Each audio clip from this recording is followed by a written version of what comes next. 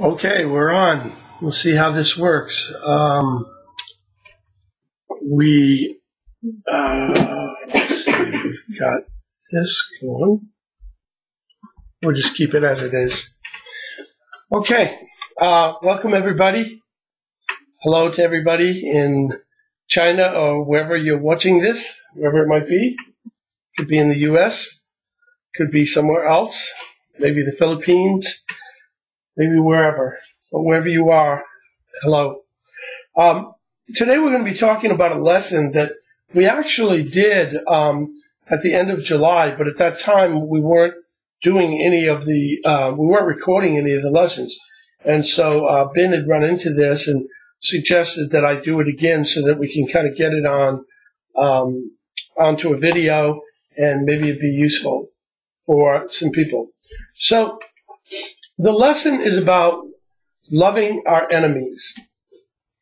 In the Bible, there are things that the Bible talks about that when he says it, it makes perfect sense. Because there are some things that just make perfect sense to us. Like, for instance, someone says, well, you should love your mother and father. Well, okay. For most of us, that's not hard. That's not hard. We figure that out. Like, yeah, that's right. That's a good thing. I should love my child. Okay, that's a good thing. That's not a hard command. That's not a difficult thing for most of us to deal with. But then there comes certain things that God calls on us, and it's not easy for us because even though we're created in the image and likeness of God, there are things about God that are so much better than we are. And so God is able to look at things sometimes in a way that even though we have the capacity for it, we have the ability to do these things because we were created in His image and likeness, it's still not easy for us. This is one of those things, in my opinion, okay? And that's this idea of loving your enemies. Now, for most of us, we think, well, we love our friends and we hate our enemies. And that's how most of the world thinks. And if you were to take 100 people off the street and you were to say to them, how should I treat my enemies or should I love my enemies or hate my enemies? Most people, unless they're Christian or have some other reason to think differently, would say, well, you should hate them. Love your friends, hate your enemies. And you're not going to get a lot of debate with it. So if you want to take the position that I should hate my enemies, you're probably going to get a lot of support. You're going to get a lot of people out there that are going to agree with you, and they're going to make it real easy for you to do it wrong. Okay? Yeah. Okay. So then we say we hate the evil, but we love the enemy. Okay. Yes. But we're not going there right now. Okay. But that's good. That's true. We can hate the Bible says we should love what's good and hate what's evil. Right. Okay, so we can hate when someone is doing something, whether it's myself, the evil that I do, the sin that I do, I should hate. Right. I should always hate the thing that hurts God. Right. Anything that is sin that would separate me from God or another person from God, I should hate that thing. But I hate it because it damages God. Right. But I don't hate the person that does it. I hate what's happening. Okay. Because it's damaging God and damaging that person. But in Luke chapter 6, verse 35 and 36, Jesus said, love your enemies, do good to them, and lend to them without expecting to get anything back. Then your reward will be great, and you will be sons of the Most High, because He is kind to the ungrateful and the wicked. Be merciful, just as your Father is merciful. Okay, if I'm going to be angry with someone, or I'm going to feel hatred towards somebody, dealing with my feelings toward them, how do I deal with those feelings? How do I deal with anger? How do I deal with somebody who's been mean to me, who's been my enemy, who's shown unkindness? My natural inclination is going to be to feel anger or hatred toward that person.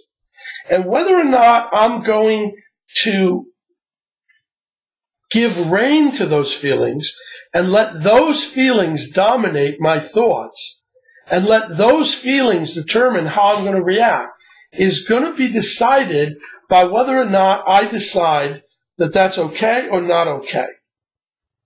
And the only way I'm going to decide it's not okay is if I've decided that Jesus is Lord and I want to put my trust in Jesus.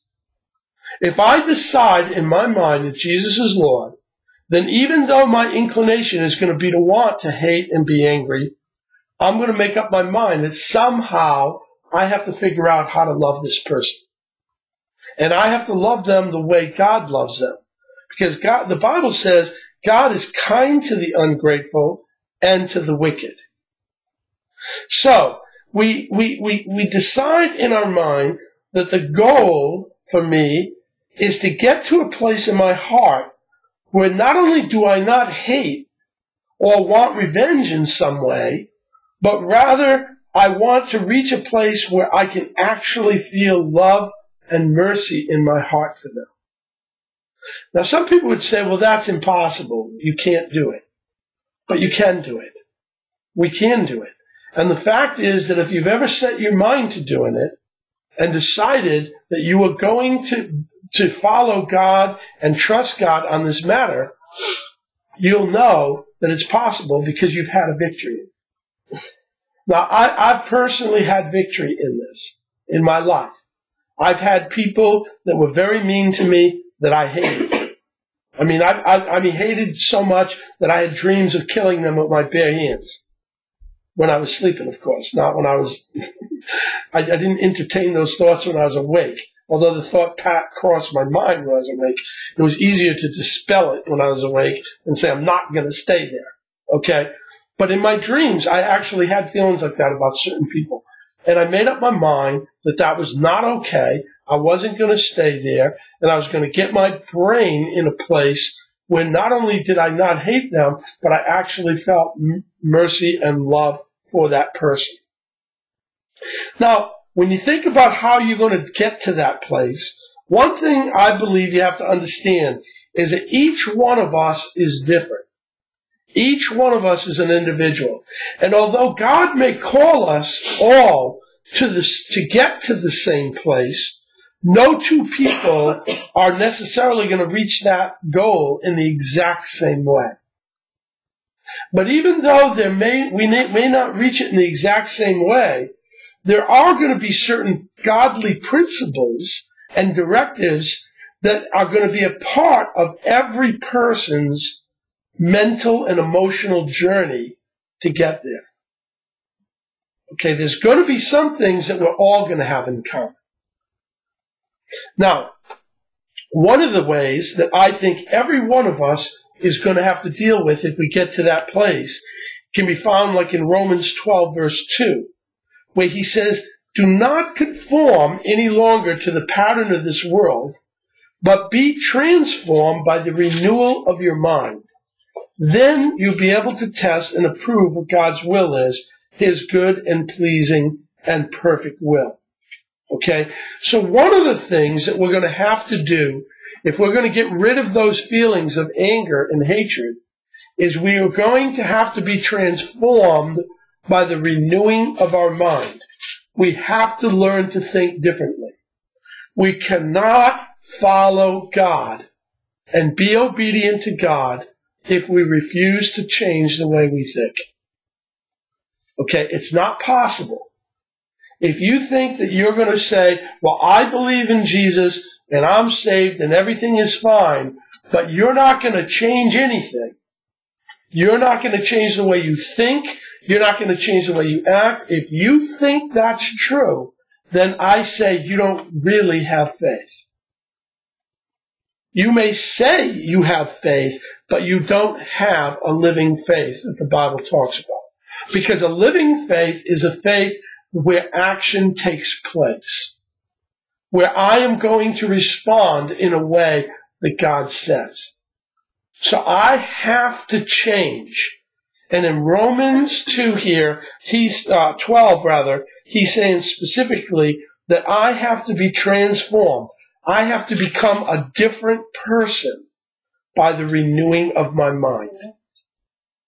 In Philippians 1 verse 9, Paul says, and this is my prayer, that your love may abound more and more in knowledge and depth of insight, so that you may be able to discern what is best and may be pure and blameless until the day of Christ, filled with the fruit of righteousness that comes through Jesus Christ to the glory and praise of God. Philippians 4 verse 8 says, finally, brothers, whatever is true, whatever is noble, whatever is right, whatever is pure, whatever is lovely, whatever is admirable, if anything is excellent or praiseworthy, think about such things. And Matthew 5:44 says, but I tell you, love your enemies and pray for those who persecute you. I am going to have to begin with making a decision to believe and trust in God. And the beginning of that starts in my brain. The thing that connects me with God initially by faith is something that happens in my heart. In the Bible it says, if you believe in your heart that Jesus is Lord and confess with your mouth that Jesus, confess with your mouth, you will be saved. So salvation, our connection with God, begins in my heart. It's a heart thing. That's where it starts. Okay? But in order for me to take it anywhere, at some point, I've got to shift into my brain. My brain is what makes me act differently. My heart is what causes me to believe and love. But my brain is what causes me to act differently. So, I may have faith in my heart that Jesus is Lord, and I may confess with my lips and say, yes, God, I want to follow you. But at some point, my brain has to act on that. And my response to God is going to be generated more by what's going on between my ears than between my rib cage.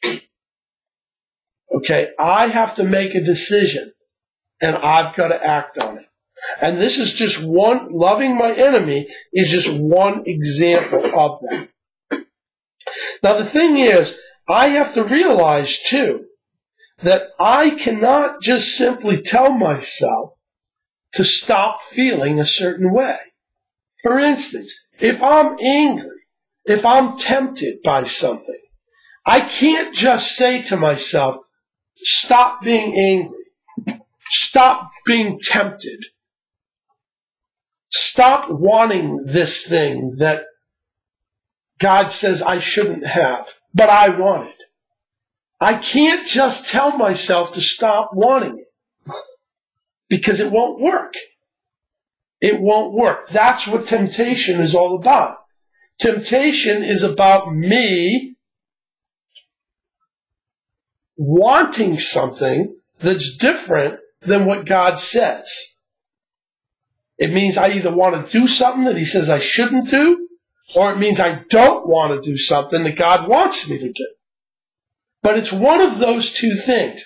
But that desire to do something different cannot be changed just by telling myself to stop feeling. Now what I can do though is there's two things that I can do.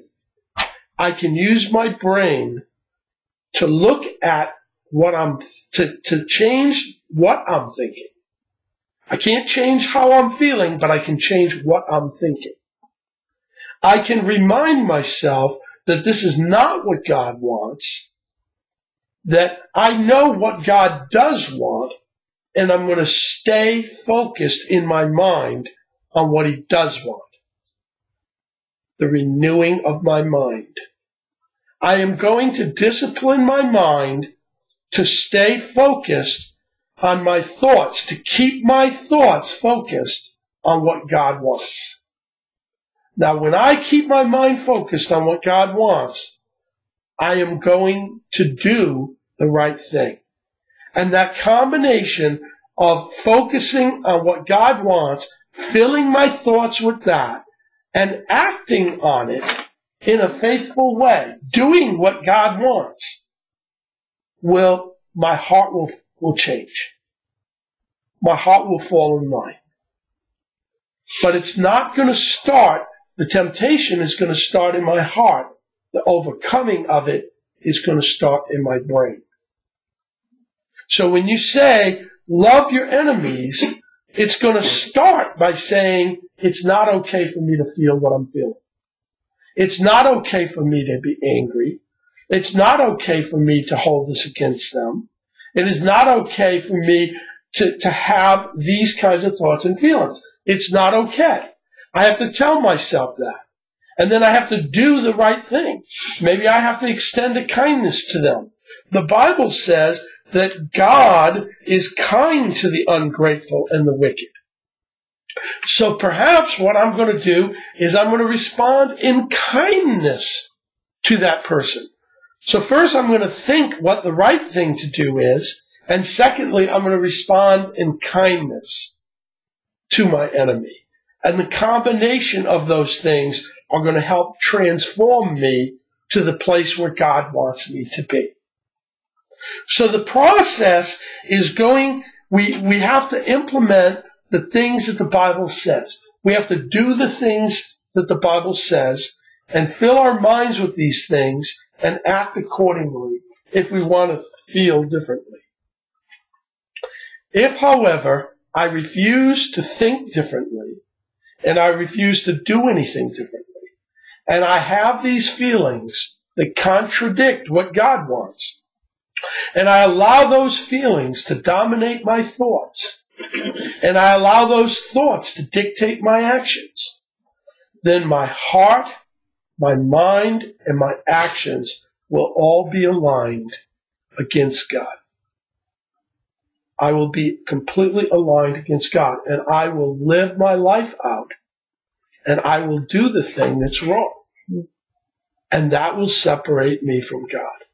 And it will keep me from walking with God. So if my goal is to walk in faith with God, I am going to have to align my mind, my heart, and my actions with what God says. And the more I do that, the closer I will be to God. And the more I refuse to do that, the further away I'll be, to the point where I'm not with Him at all. Because my whole life is devoted to just me and whatever I think and feel without any regard to God or what He's trying to tell me. I can control what I allow to dominate my thoughts. Okay? I do not have to think about bad things. I can throw thoughts out. I can replace them, like the Bible says, with whatever is true and noble and right and pure and lovely. I can replace bad thoughts with good thoughts. And I can get away from the things that are not good. I was just reading an article in the paper today, and they were talking about how do you deal with somebody who's mean. It was interesting because I'm doing this lesson on loving your enemies. And they were talking about all the different kinds of things that you can do. And one of the things it said is, just get out of there. Just get out of there. I mean, sometimes the best thing to do with temptation is just get out of it. Like Joseph, when Potiphar's wife tried to grab him. The temptation, he probably felt a lot of temptation. He felt all kinds of things. This beautiful woman, blah, blah, blah, blah. What did he do? He was so overwhelmed with what he was feeling, he literally ran. He ran out of there and put space between him and that woman. Yeah. He just had to get away from her. That was the only way he could deal with it. That was the best way. Sometimes you physically have to get out of there. And then a lot of the other things that this article talked about were just varying degrees of what we're talking about here, in that they were saying how you have to think differently about it, and you have to take what the person is saying and turn it around into something different. Mm-hmm. So in other words, you can't just dwell on what it is. You have to change the thought process on it and give it back in a different form to that person if you're going to stay there. Mm-hmm. So, but either way, whether you get away from it altogether or you just change how you're thinking about it and respond with the new way of thinking, either way, you're going to have to change what's going on inside your brain. Okay? It's not just going to happen. You can't just give in to whatever it is you're feeling. This is not necessarily an easy task. And the thing is that especially when we try to control our thoughts, we're going to have our successes and our failures. And I'm sure every one of us can probably relate to the fact that there have been times where I have a thought that comes into my brain, and I know it's not right. I know this thinking is not right, and yet I'm fighting it. And you know what? When you try to fight it, sometimes you're going to have your successes.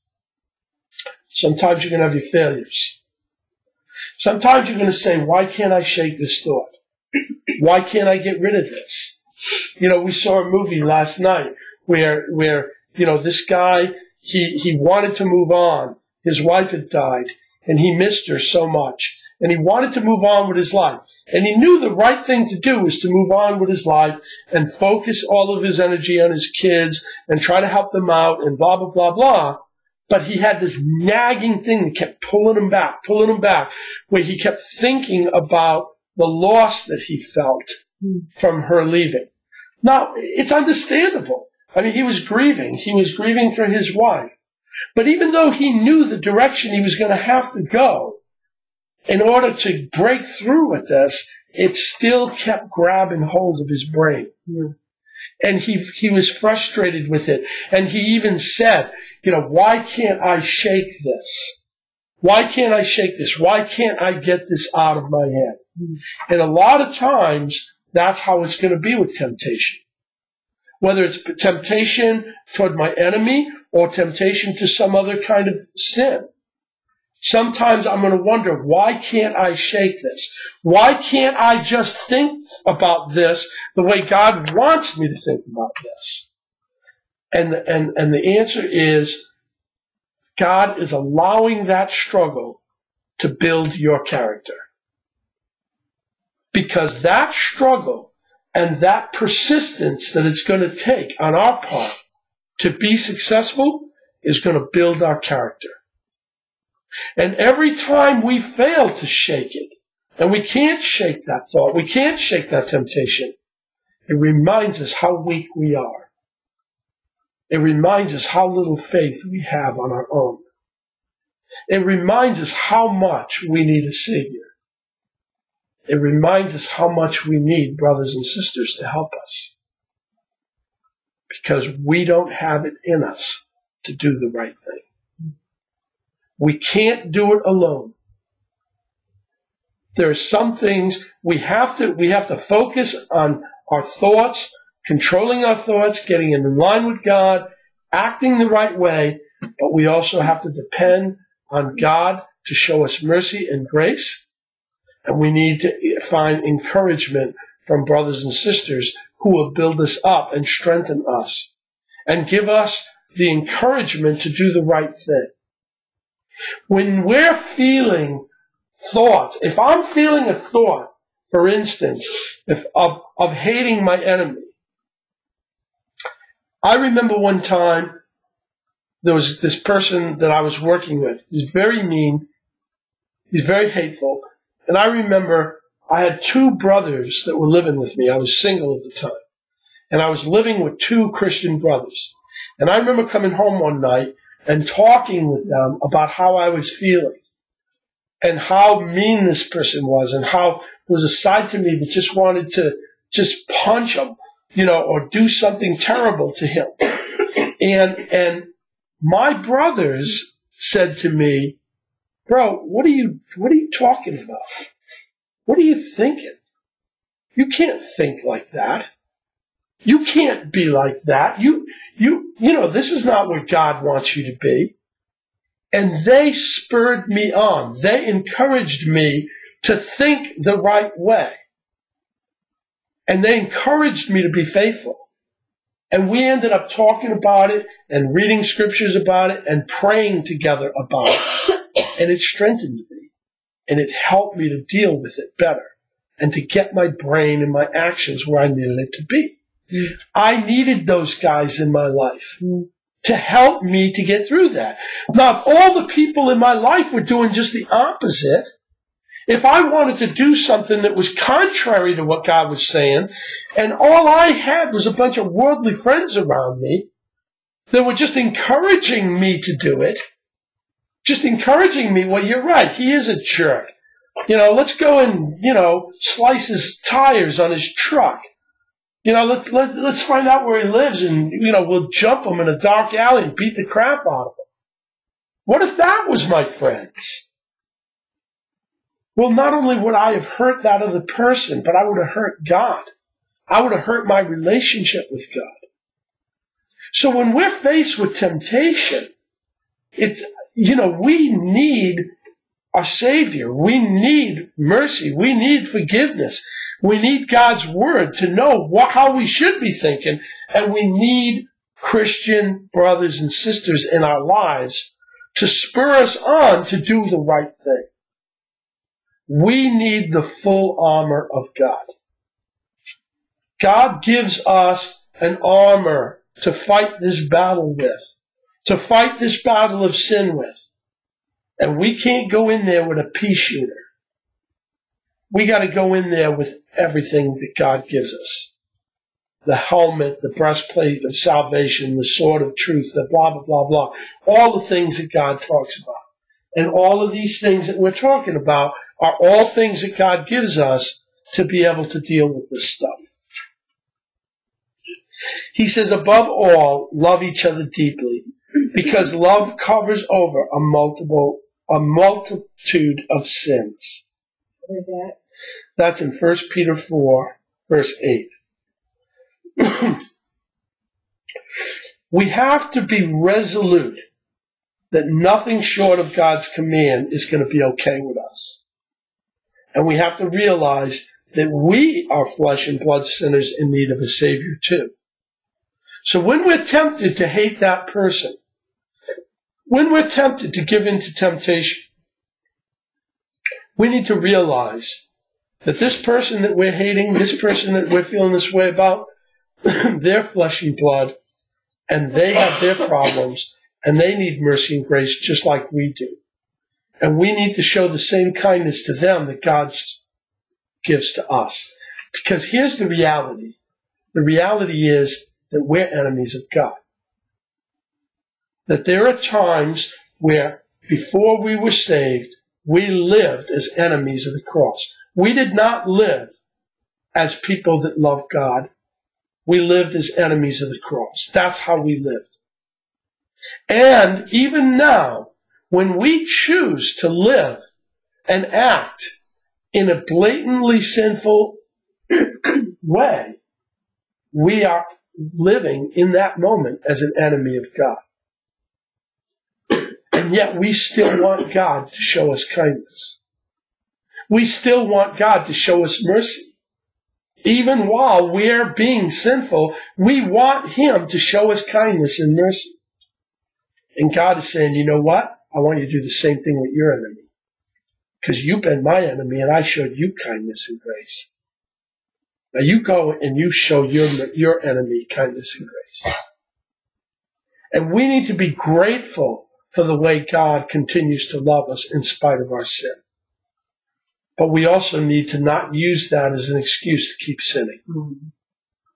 We need to use that as a reason to turn it around and stop and do the right thing. We should never give up, and we will have success if we don't give up.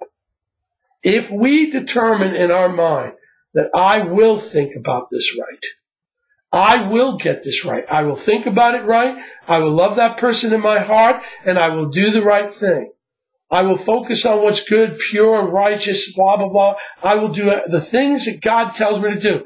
I make up my mind that I'll think the way God wants me to think. I will act the way God wants me to act. And I will surround myself with God's Spirit, God's Word, and God's people to help me to be successful. And when I do that, I am going to be successful. And I will love my enemies. And I will do good to them. And I will show them mercy and grace the same way God has shown to me. So, amen. That's the lesson, guys. Bye. Very good. Very